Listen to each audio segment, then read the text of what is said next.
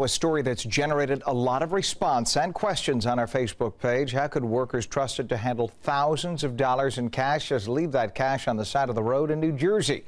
Eyewitness News reporter Calla Rama live at the scene in Mahwah to explain. Good morning to you, Calla.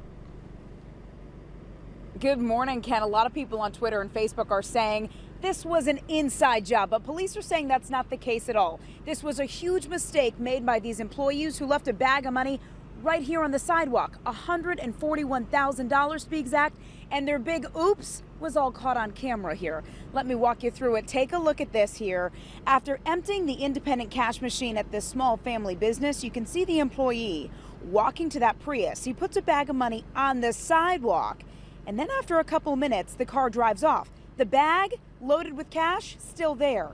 Moments later, a white van drives by, passes it once, comes back around.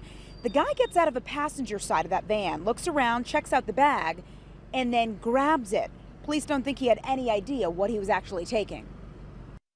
They just happened to pass by at a appropriate time for them and an unfortunate time for the people that lost the money. Was a crime committed here? Absolutely. You know, it's not like finding a quarter at the curb or, you know, a $10 bill or a $20 bill.